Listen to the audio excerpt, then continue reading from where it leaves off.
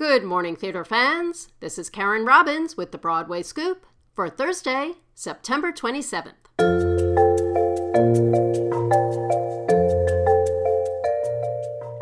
Ensemble member Presley will temporarily take over the role of Lydia Deetz in the hit Broadway musical Beetlejuice. As previously reported, the show's original Lydia, Sophia Ann Caruso, departed the production to pursue opportunities in film and TV.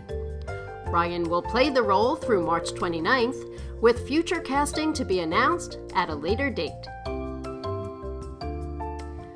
The North American premiere of Stephen Lloyd Helper's A Sign of the Times, starring Hamilton and In the Heights star Javier Muñoz, officially opens off-Broadway tonight. The new monologue play, described as an epic theatrical exploration of life, loss, and hope, is directed by the playwright and will play a limited run at Theater 511 through April 4th. And the screen-to-stage musical adaptation of The Prince of Egypt has added 7 additional weeks to its limited West End run at London's Dominion Theatre. The musical, which officially opened on February 25th, is now set to run through October 31st.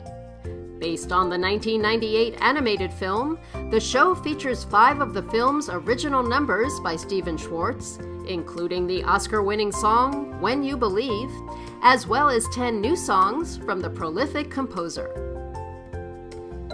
And that's the Broadway Scoop for Thursday, February 27th.